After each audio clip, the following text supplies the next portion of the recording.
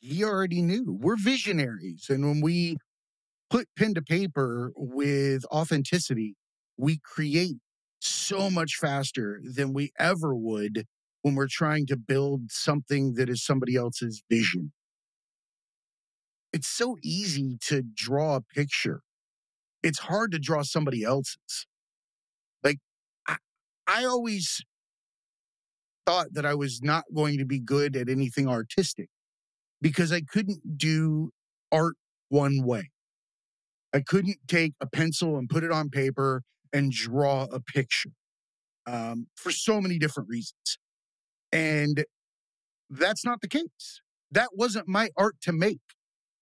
My art was music or speaking to people or, you know, being a conduit for people like yourself to spread a larger message.